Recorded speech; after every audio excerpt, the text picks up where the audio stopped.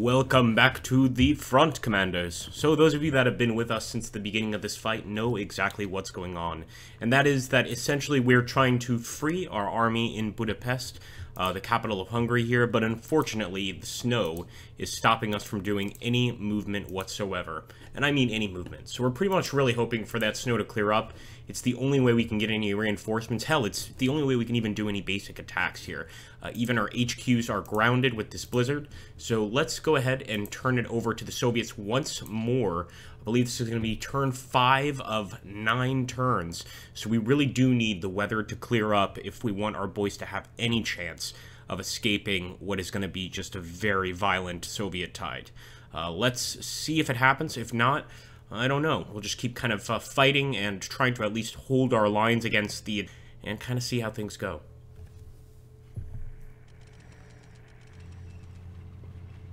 Testing our positions here. We armies, but they are pulling back, so at least we know that that worked while it did. The fact that they can move, though, leads me to believe that maybe the winter weather has actually let up, and we're going to be able to attack here. But you can see the Soviets used bomber fleet there just to hit missions preemptively. They didn't use it for attacks or anything like that, so they may be shoring up for a good old-fashioned defense. Wow, that's interesting, and that's going to absolutely change the battle.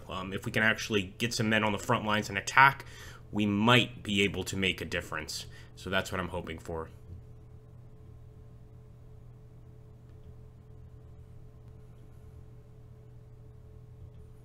Okay, let's get in here. Let's see if we can move. Not even a bit. Okay, so we're still totally stuck.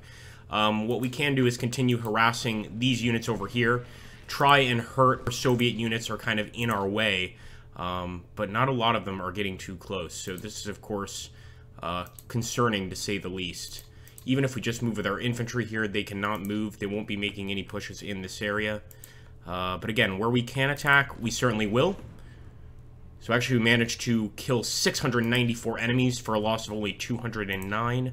I'll take those odds, although it would be nice for it to be even better.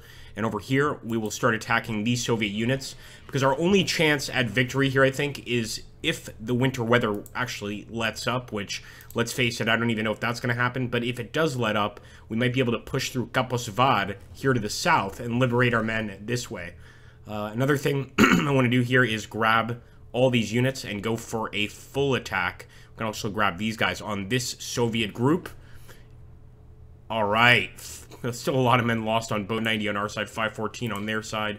Not exactly what I would call a victory by any stretch of the imagination. But that's going to be it, and as you can see, we've even got SS armored units here that would be so helpful. We've got an entire Tatra Panzer regiment here. We just can't get them to the front lines. I am looking for weak points here too, but there's really no point in breaking through the north.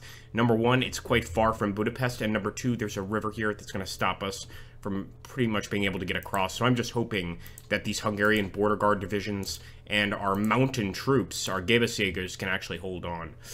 I'm not sure they can. I'm just looking to see if there are any other attacks of opportunity here we could make.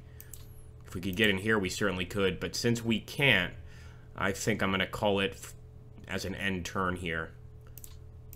Yep, let's do it. You know what? Let's see if we can do some bombing runs. And actually, I'll try and hit this unit over here that's kind of trapped. But what we should really try to go for are enemy air bases so they can't hurt us as much next time. Or at least try and lessen the damage from existing units. So I will go ahead and keep hitting this unit. And as you can see, we are doing some damage to the men on the ground. So, yeah, might as well keep it going. Why not? Even weaken the guys over here where it really matters. These tiny differences in casualties can really go a long way in the game. But I think I'll call it there.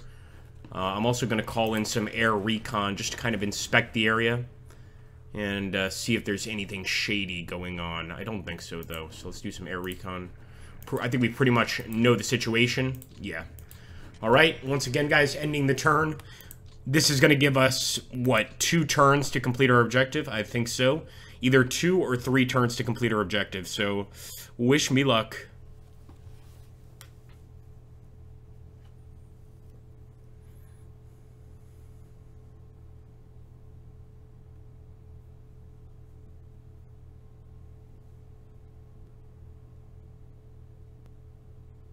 Still an awful winter, even for the Soviets, and this is why they weren't as aggressive, because they absolutely have the ability to through even more if they wanted. And as you can see, when they can attack us here on the outskirts of Budapest, they are retreating, losing 400, actually losing 800. The enemy losing 495. They're absolutely trying to break out here, and they can do it, especially if those snows go away. So, in an odd way, we want the snow to, of course, thaw. But at the same time, maybe it's best if it doesn't. Right there, our 96 infantry divisions forced back.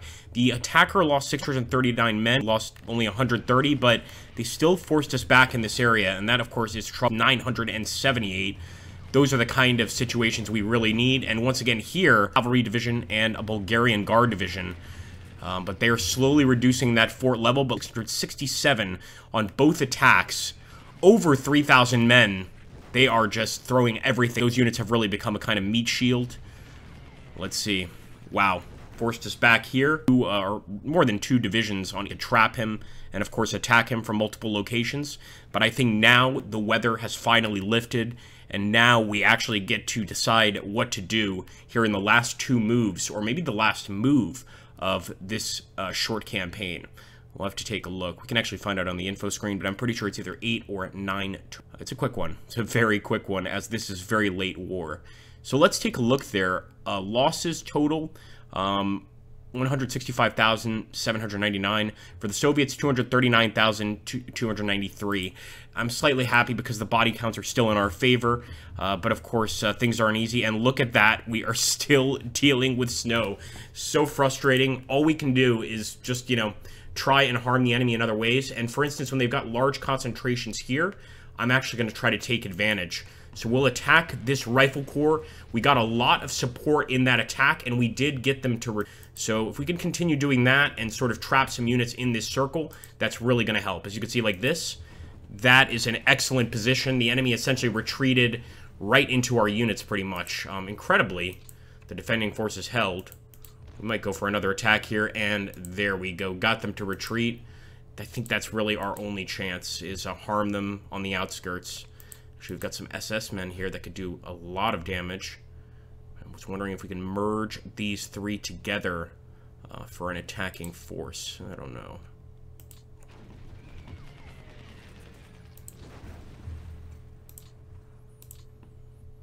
With that X, that typically means there are so many men there that there's nothing we can do about it.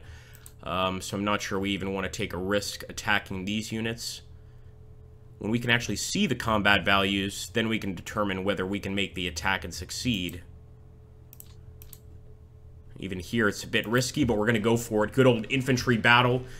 We had some air support, and I think that's what actually won it for us more than the enemy did, but nonetheless, we came out the victors, and we'll continue that attack over here, try and push them right into Kaposvad, but there they actually managed to hold pretty well, and we didn't have that much needed air support. Of course, that would have made a bit of a difference. Well, I think that's it, guys. We're going to end it here, end it this turn. I'm going to see if actually on the info screen I can see... I know there's something here that will tell me when the end of the actual turn is. Administration.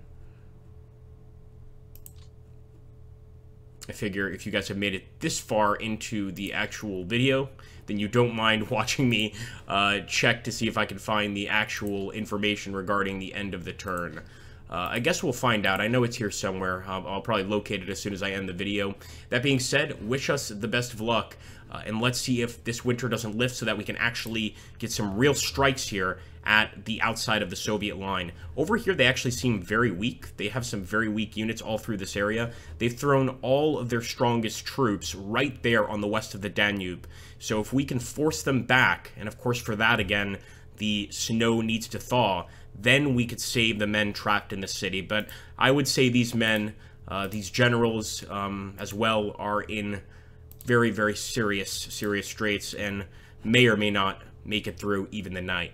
Well, guys, you know what to do. Make sure to hit that like button, drop a comment down below, and subscribe if you haven't already, and we will get that next episode out as soon as possible.